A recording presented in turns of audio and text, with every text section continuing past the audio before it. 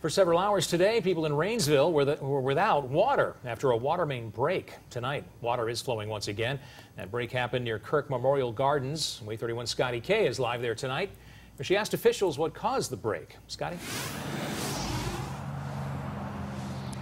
That's right, Dan, Demetria. Crews just left this area after cleaning up a big mess, but tonight the water is back on, and neighbors I spoke with say it was early this morning when they first learned of the issue.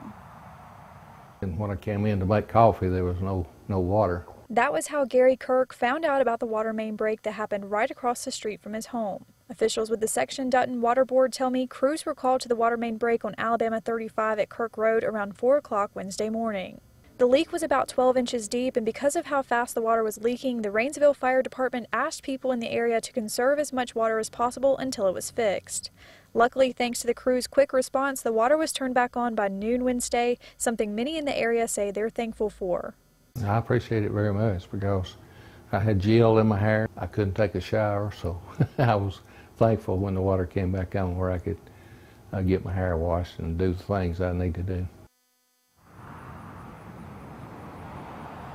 And officials tell me it's unclear how many people were affected or what caused the water main break, but neighbors around here tell me they're just happy it's back on. Reporting live in Rainsville, I'm Scotty K, WAAY 31 News. All right.